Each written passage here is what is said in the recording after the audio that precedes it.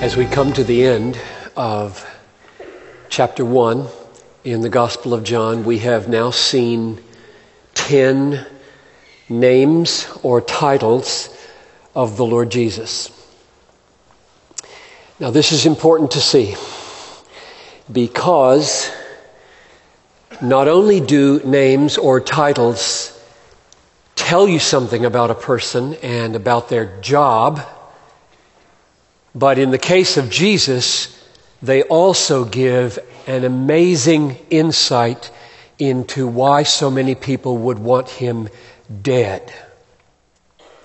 And they point us, therefore, to the most glorious thing about the grace of God, namely the death of his Son on our behalf.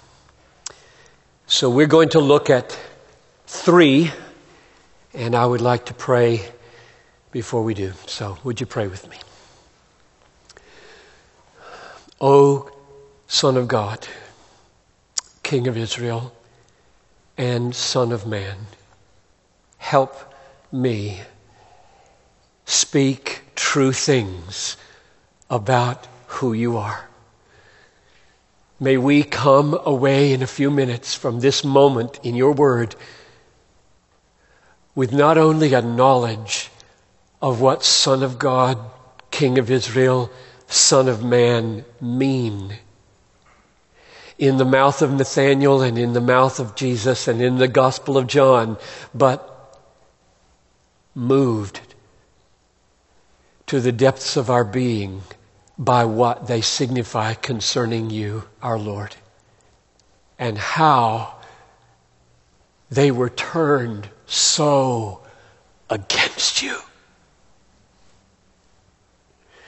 to the point where your exact will for us and for yourself happened, namely your slaughter. So come and make these names plain, I pray, through Christ. Amen. Let me give you the 10 that we have seen. I'll give you the verse if you want to look at it with me.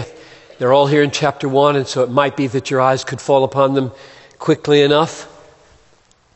Verse 1, number 1, the Word. In the beginning was the Word. Number 2, verse 1, God, and the Word was God. Number 3, verse 9, light. The true light was coming into the world. Number 4, verse 17, Jesus Christ, grace and truth came through Jesus Christ. 5, verse 29, Lamb of God. Behold, the Lamb of God that takes away the sin of the world. Verse 38, number 6, Rabbi. And they said to him, Rabbi, which means teacher, where are you staying? Number 7, verse 41, Messiah. We have found the Messiah, which means Christ. Number 8, Son of God, verse 49, you are the Son of God. Number 9, verse 49, you are the King of Israel. And finally, number 10, Son of Man, verse 51, you will see heaven open and angels of God ascending and descending on the Son of Man.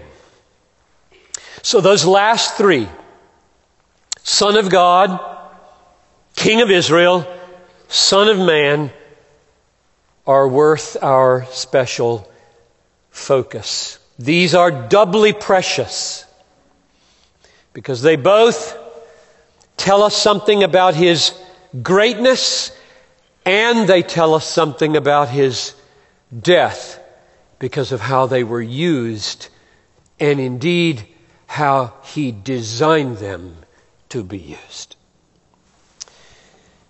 First, let's consider Son of God and King of Israel together. Nathanael spoke them together. They belong together, as you will see. So Jesus tells Nathanael that before he was even there, he saw him under a fig tree and he told him what was in his heart. And Nathanael is so blown away by Jesus' knowledge of what is not in his presence that he bursts out in verse 49, Rabbi, you are the Son of God, you are the King of Israel. Now, Nathanael obviously meant something very great by that, but probably not as great as they would come to mean in Jesus' thinking and in this gospel and in Jesus' mouth. So we want to see both. We want to see what Nathanael meant as a Jew who would rise to that level of insight and what this gospel makes of these names.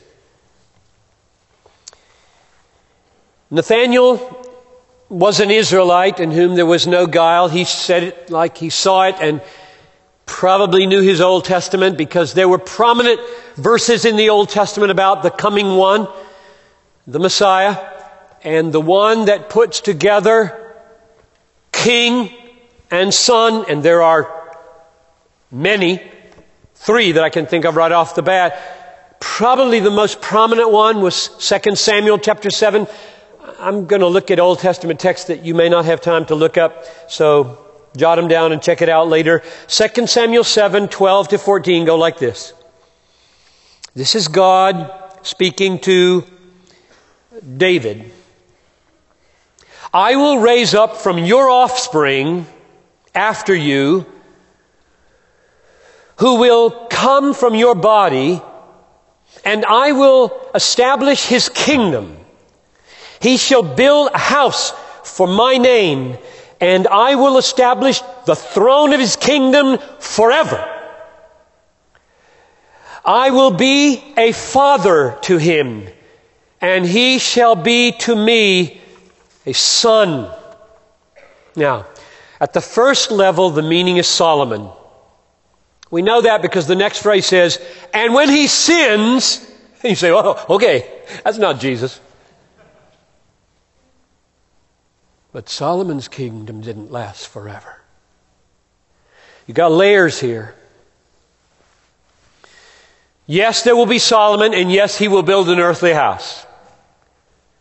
But his kingdom won't be forever. And all Israel knew this promise meant more. It became a rock-solid basis for the hope. There's another king coming. He would be the son of David. He would be the king of Israel. And Nathanael, no doubt, had in mind, that's who's here. And then you see that phrase at the end of verse 14, and I will be a father to him, and he will be a son to me.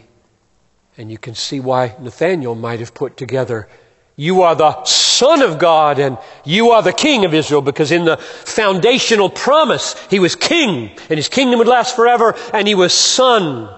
And so Nathanael is giving expression to both of these. When Jesus was predicted to Mary by the angel said in Luke 1:32, the Lord God will give to him the throne of his father David, and he will reign over the house of Jacob forever. These are the very words of 2 Samuel. He will reign over the house of Jacob forever, and his kingdom, there will be no end.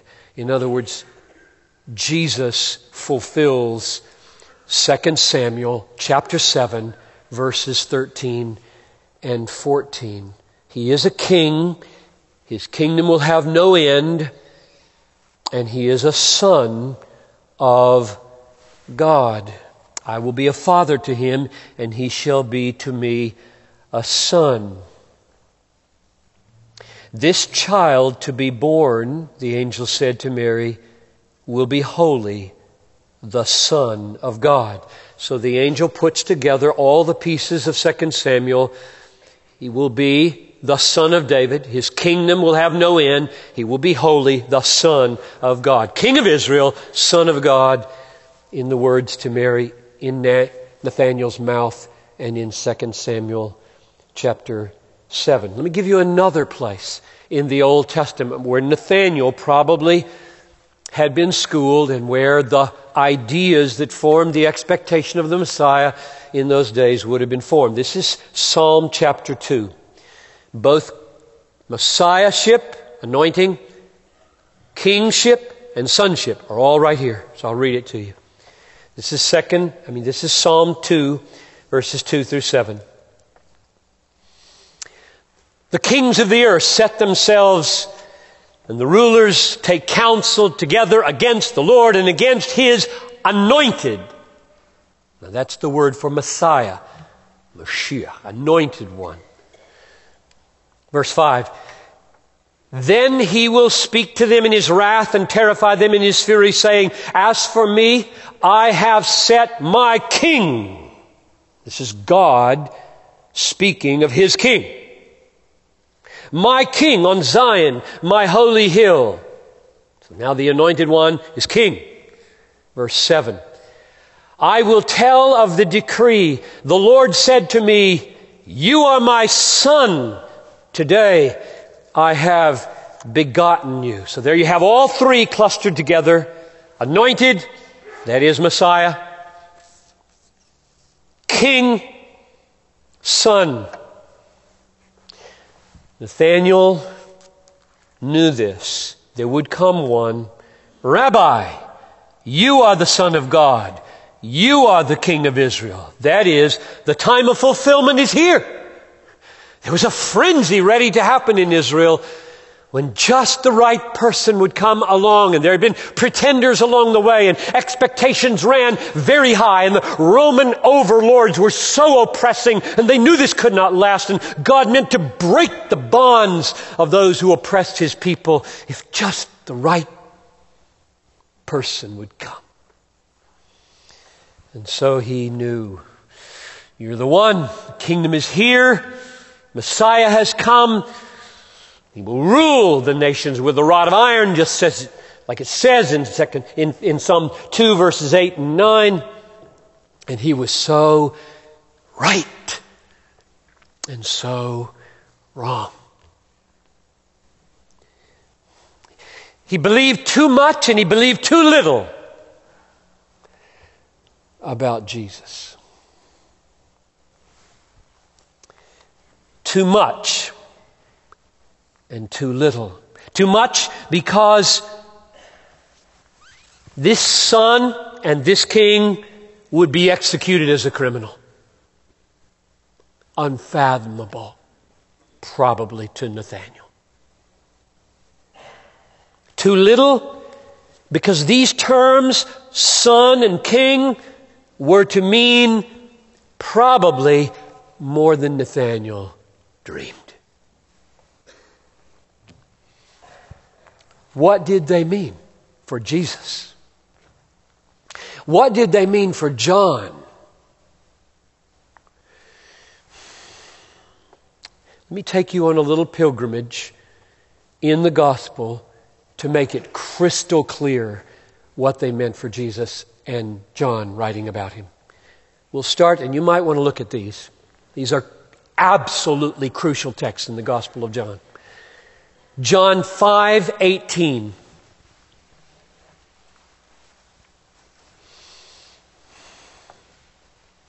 says, this was why the Jews were seeking all the more to kill Him, because not only was He breaking the Sabbath, but He was even calling God His own Father, making Himself equal with God. Now, where did they get that idea? Because I doubt that Nathanael thought that. There were enough clues in the Old Testament to get that. I will try to show you in a minute. But most of the Jews wouldn't have gone there. How did they get there? Jesus took them there. Chapter 8, verse 57. Derisively, they scoff and ask Him, have you seen Abraham? 8:57. Have you seen Abraham? The one who lived 2,000 years ago?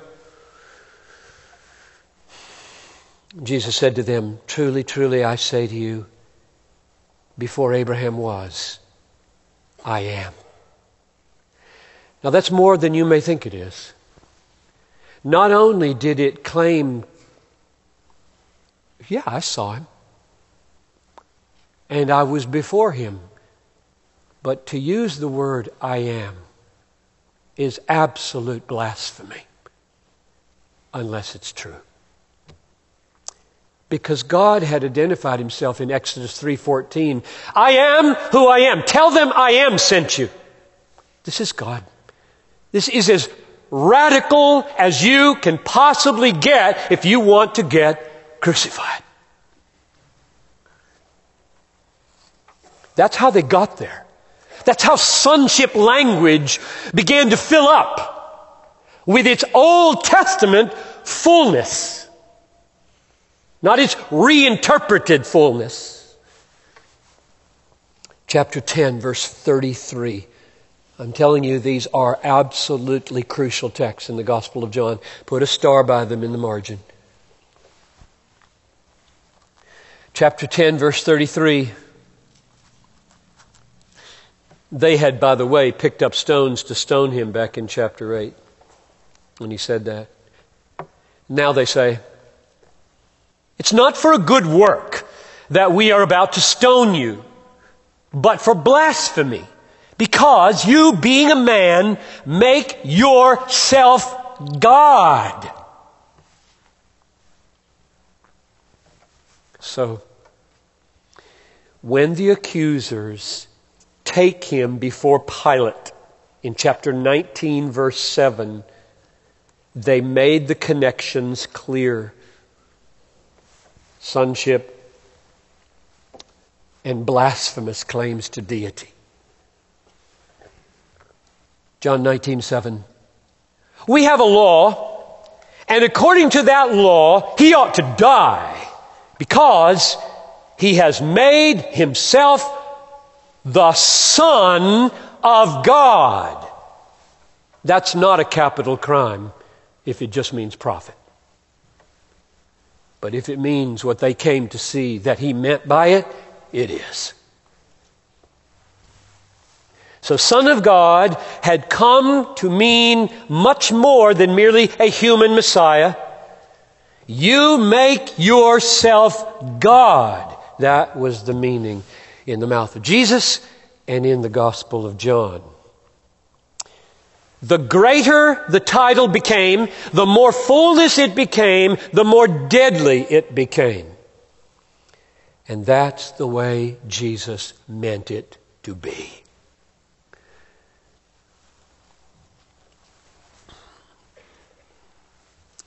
I leaned over to Kenny after the communion table meditation and said, "Thank you. That was really good." Because the reason he took us from Nathanael's understanding to the fullness of his own is so that he would be killed. That's why he did it. He could have left ambiguity abounding. He could have postured himself as just another human pretender, and he would have been blown off. But he wouldn't let it go. He would be killed. That's why he came. Because, as Kenny said, he loves you so much. Now, I said, this is not a reinterpretation of the Old Testament. This is not, well, they didn't get it right. Jesus got it right. Let me just read you one Old Testament text where the whole package is there, okay? And you know this text. This is your favorite Christmas text, mine. This is Isaiah 9, 6 and 7. For unto us a child is born, unto us a son is given, and the government will be upon his shoulder, and his name will be called Wonderful Counselor. Tell me the next one. Mighty God. Everlasting Father, Prince of Peace, and of the increase of his government And of peace there will be no end, on the throne of David and over his kingdom, to establish it and uphold it with justice and righteousness from this time forth and forevermore. Son, God, King. This is not reinterpretation. This is application. I'm that. You don't have to believe it. And in this room right now, some do and some don't. But now it has been presented to you. Jesus came as the Jewish Messiah, and then he just filled up for their full understanding what was really there. Mighty God.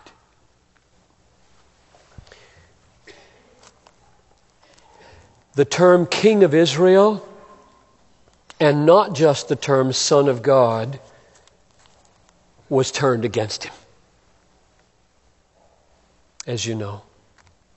The more it got big, the more it got treasonous.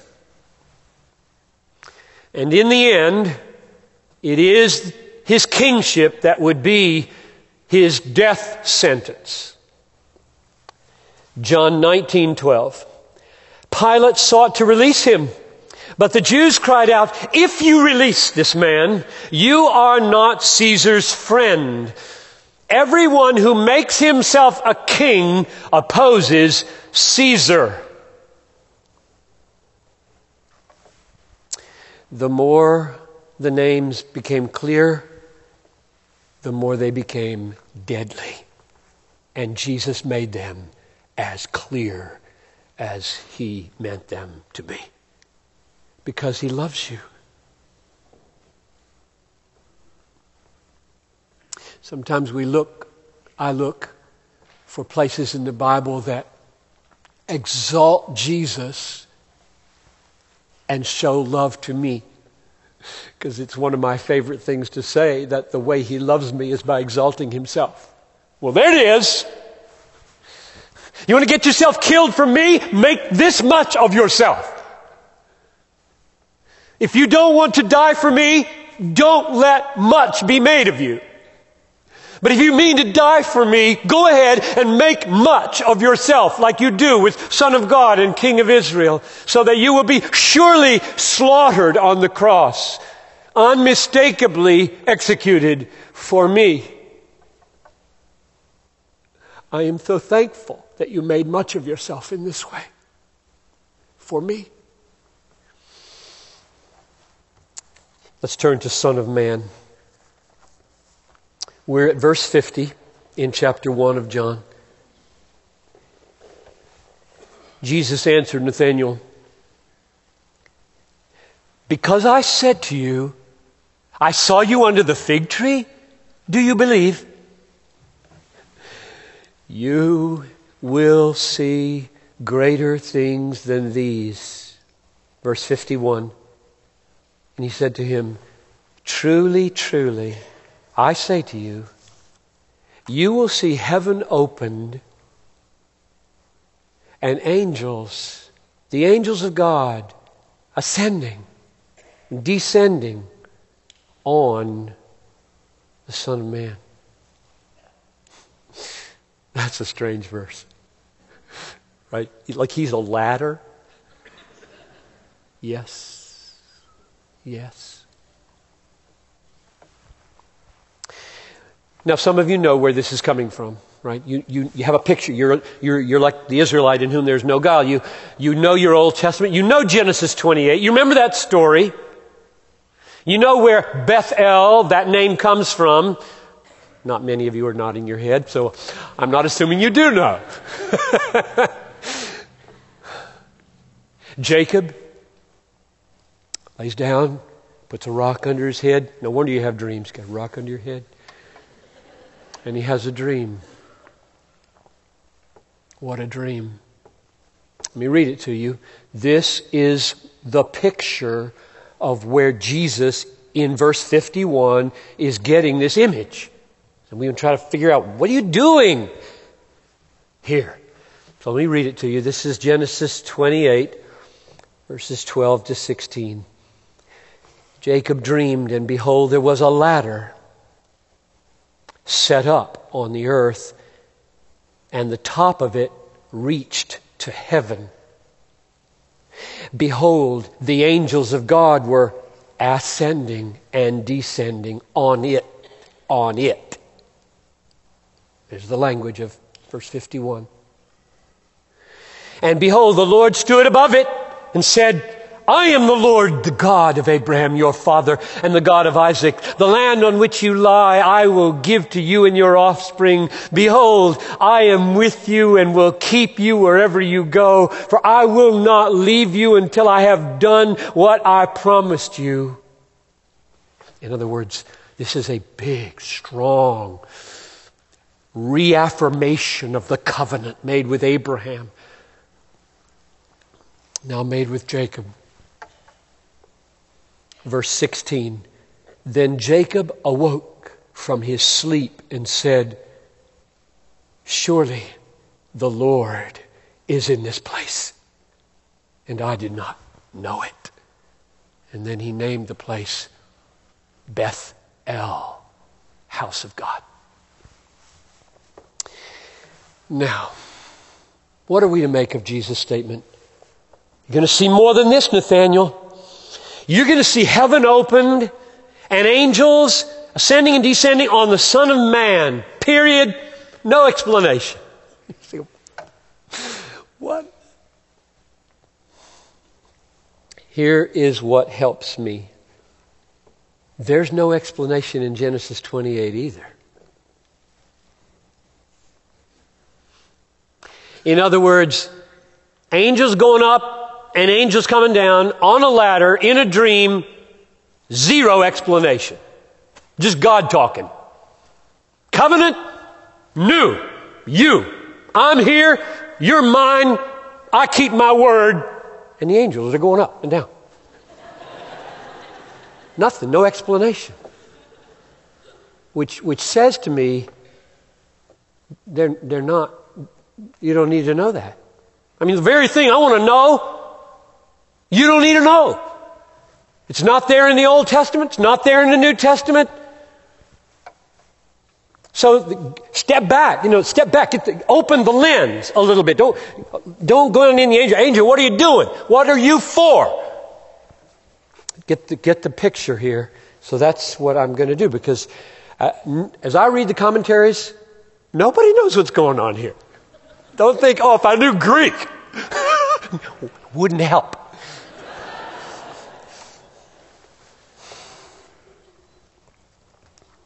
I think, and you step back and open your lens, what Jesus is doing here is saying two things, or John, in capturing this, is saying two things. One is that Jesus is the final decisive connection between heaven and earth. Okay?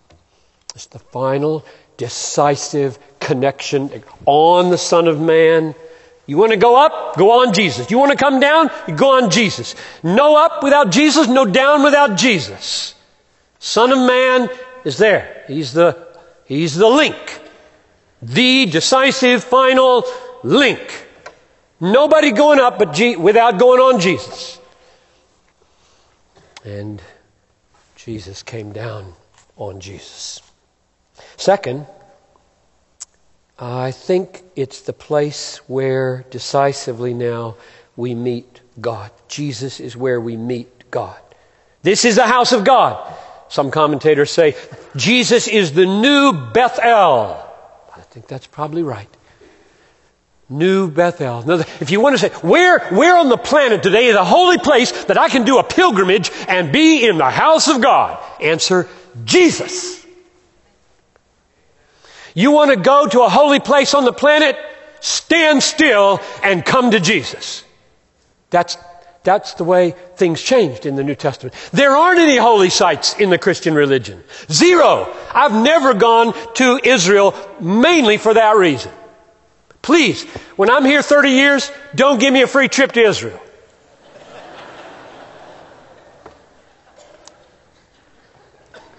Fix my car.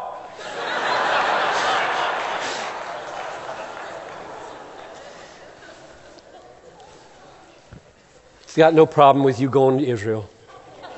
I don't want any emails. There's just no more Jesus in Israel than there is in your pew right now.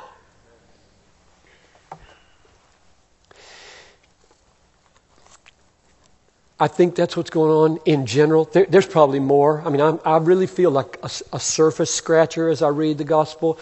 Feel free to go deeper, all right? That's what I think he meant. Nathaniel, I am the link between heaven and earth. I am the meeting place with God. And as I move through the rest of my earthly ministry, there are going to be manifestations of my connection with heaven and manifestations of God's presence with me that are going to blow you away if you have eyes to see. Something like that. But now here's the last question. Why did he use the term Son of Man? Could have just said me or Son of God or King of Israel or Messiah. What does Son of Man do here? And what does it mean? This is in Jesus' language. In fact, some of you know this, but I'll tell you, the others. Son of Man is Jesus' favorite self-designation. 80 times in the Gospels, and nobody uses it but Jesus. Did you know that? He's never called the Son of Man by anybody but himself. With one exception outside the Gospel. Stephen, chapter 7, the book of Acts, saw the Son of Man. Now that's amazing. That's amazing. That calls for some reflection. Why did you choose this name for your favorite?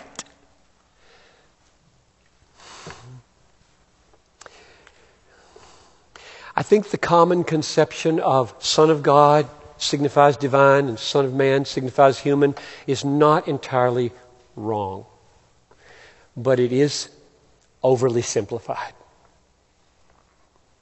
And the reason we know that it's oversimplified is because, in all likelihood, Jesus took the term Son of Man from Daniel chapter 7, verses 13 and 14.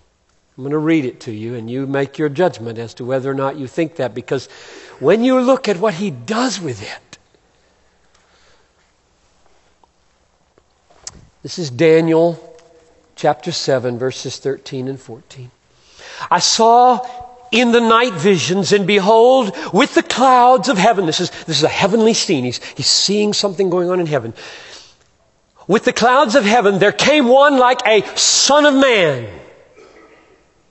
That's the phrase. And he came to the Ancient of Days. That's God the Father. And was presented before him.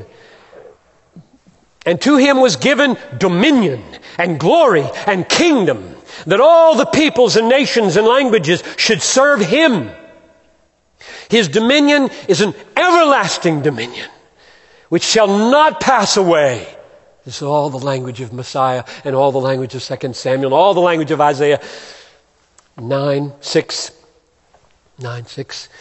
And his kingdom is one that will not be destroyed. So, this picture of one like a Son of Man coming to the presence of God, receiving a kingdom, that kingdom will never end. His dominion will never cease. Kingship, glory, sovereignty. So, when Jesus uses the term Son of Man, two things are going on, not just one thing. It has a lowly ring. It does. Son of Man, the prophets used it for themselves. It can mean just human. That's what it means. Son of Man, in its most ordinary sense, it has a lowly ring to it. Son of God, King of Israel, ooh, they can get you killed. Son of Man, that's just lowly. It's just humble, unless you have eyes to see. And then it's both humble and makes you wonder, you talking Daniel 7? And I think Jesus would say, "He who has ears, let him hear."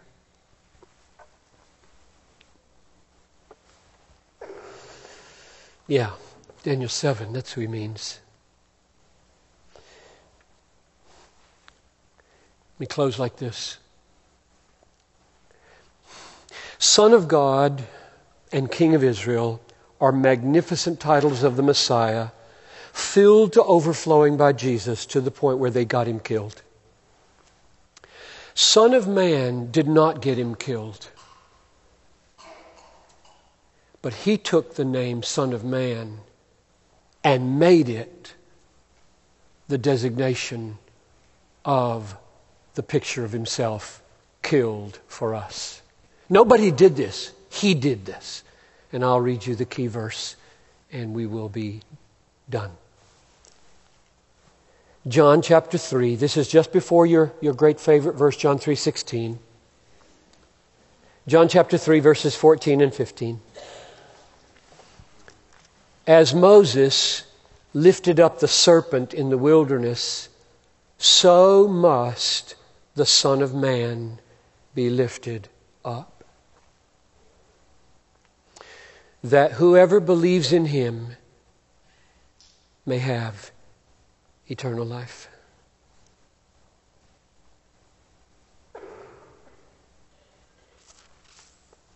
So you could say that the greatest glory you will ever see, or that Nathaniel would ever see, is Son of God, King of Israel, Son of Man, lifted up on a cross so that whoever would look to him in Advent season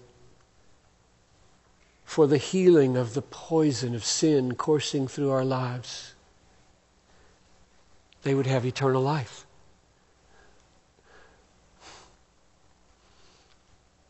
We have a great Savior.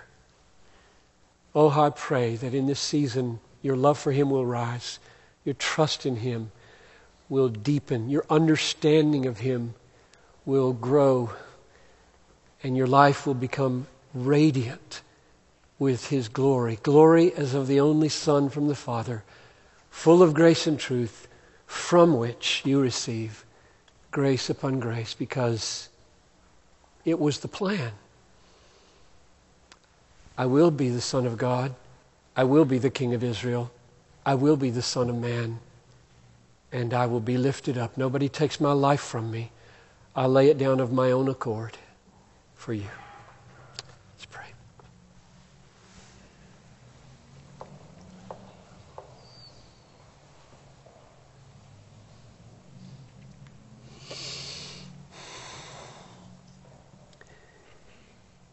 The worship folder that you received has a tear-off part called a sermon response form.